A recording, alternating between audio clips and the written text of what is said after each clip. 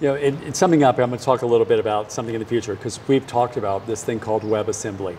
And we're both pretty positive around where WebAssembly is going. So how do you think WebAssembly is going to change our application world in the future? Ooh.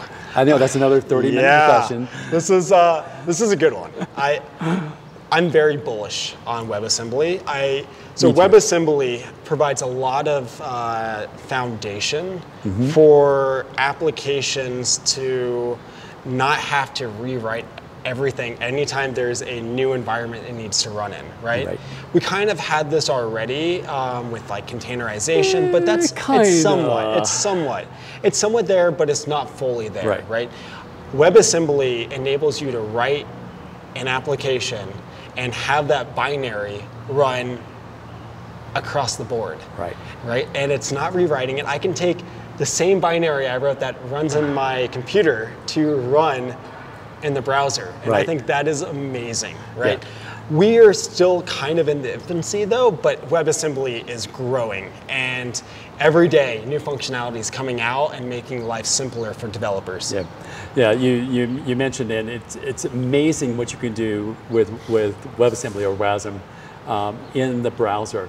But I'm actually also excited for this thing called Wasm, which is the system interface, where that same promise that we've had with other languages that are virtualized languages and running environments, now taking existing code, taking multiple languages and producing something that you just run without performance penalty. That's the other magic sauce that Wasm has. So any closing comments that you'd like to make about where the world is going? Where the world is going. This is a big question. Always ask it either the really hard question, which this one is, or the easy question is, what's your favorite number? Goodness. Well, favorite number is 42. Like many people. What if you get 6 times 9? What if I get what? The answer to the ultimate question of life, the universe, and everything is, what do you get if you multiply 6 times 9? Which is correct. Base 13.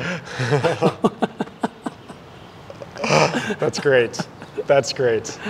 So anything that's on top of your mind that we should be watching for? No, I think for me, I think WebAssembly, we touched on it, right? It's still early, but there's so many new things coming out every day. I'm very bullish on where it's going to be in the next 5-10 years. I think the other thing is, the trends in the industry is, we started off with easy, right? Like when we started off with applications, it was like a 3-tier, right? Like you had a front end, you had a back end, you had a database, and that's just how things were. Then it got more complex, and then you added microservices to it. And when you did that, then we needed a way to manage those microservices. Don't forget ephemeral, elastic and ephemeral nature. Yes, it has to scale, right?